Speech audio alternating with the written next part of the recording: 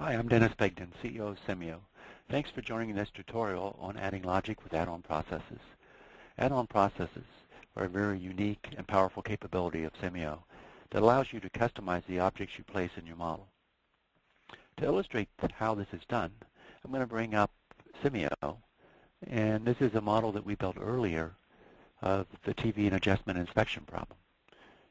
We have TVs arriving, going through an adjustment process, then an inspection process, and then we use link weights to send the entity to either the sink, those that pass inspection, or 10% of them are sent around for readjustment.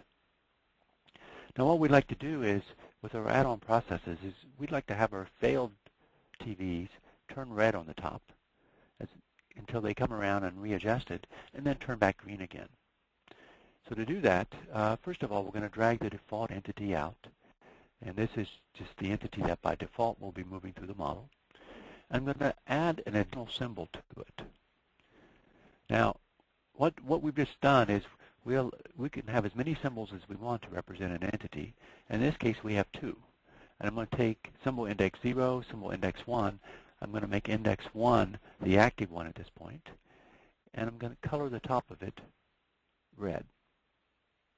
So if I look at the symbol list, you'll see symbol index 0 is green and symbol index 1 has a red top.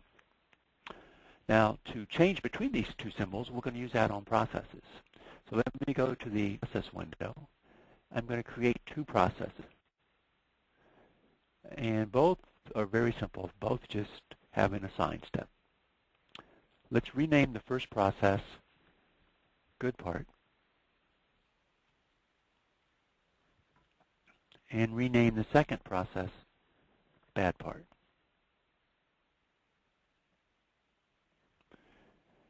Okay, now the assign in the first process, we're going to make an assignment to the state variable called picture on model entity.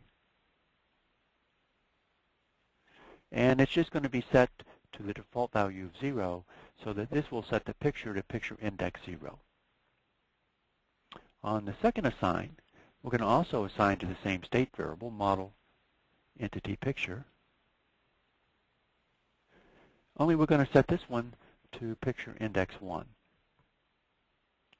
So what we have here are two different processes. The first process sets the picture to the green picture, index 0. The second one sets it to the red, index number 1.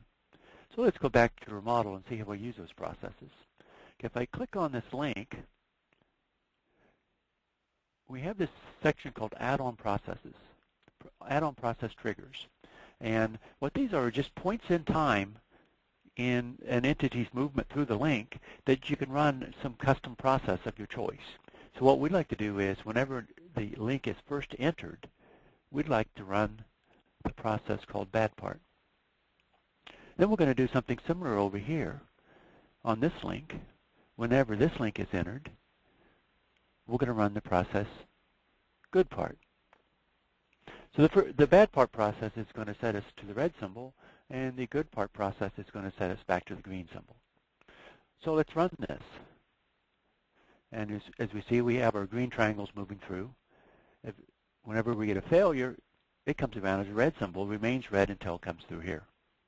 So that's just a very quick example of how we can use add-on processes to add custom logic to our objects. Again, this is a very powerful concept, and you can use it for many other reasons. For example, you could seize resources, release resources, wait for an event to happen, whatever. Thanks for watching this tutorial, and we hope you continue watching more. If you have any questions or would like an online demonstration of the product, please give us a call. Thank you.